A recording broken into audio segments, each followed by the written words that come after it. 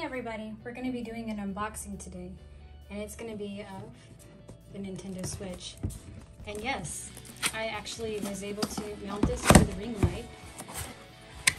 And there it is. This is the Nintendo Switch OLED. I'm very excited. So the first thing we have here is the OLEDSwitch.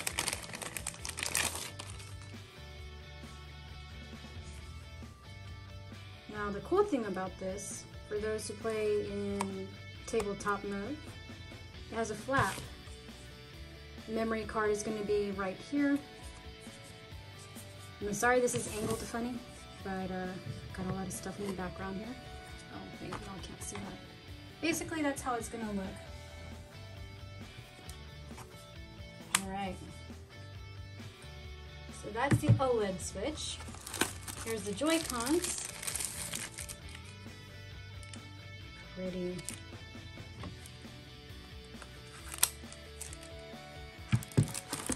We're going to do the other Joy-Con left. Very nice, very clean. Reminds me of the PlayStation 5 with the white and black theme. Okay. That's the OLED Nintendo Switch. Yeah, y'all see the ring light there, huh? Pretty nice looking equipment. All right. So the next thing we're gonna do, Nintendo's given us instructions. Not that I need them, but that's okay. All right, you got your cables, HDMI. No, it's not 2.1, it's just regular HDMI. Another charging port with USB-C. Oh! Okay. Okay. Hold on, y'all. Technical difficulties for a second. There we go. And with every Switch, in case you don't have money for a Pro Controller, they give you the thing to slip your Joy-Cons in. Personally, I don't really use this because I have a Pro Controller. And we've got the covers for the Joy-Cons when we play in handheld mode, or tabletop mode, I should say. And the dock. The one thing we're all excited about. The one thing that they should have had from the beginning. It's got 2 layers of protection on the dock. Alright. You would think that they would do this more so on the OLED screen, but that's okay. Here we go. The white Nintendo Switch dock. Alright. That's the back. As you can see, maybe.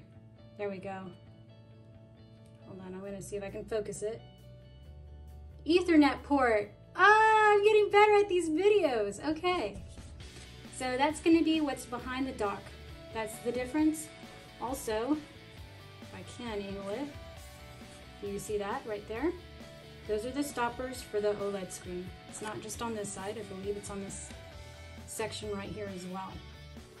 That way you don't scratch your screen. Although some people are still recommending a dock sock. So I hope that helps you in deciding if you want to purchase a Nintendo Switch OLED. If you got kids that are growing and you've got the original version, you may want to probably give them the one with the plastic screen as opposed to the OLED screen. Cables will come out directly through here, and it's supposed to look nice and sleek. I usually have mine like this because I actually connect everything over here next to the router. I think this is a very wonderful little machine.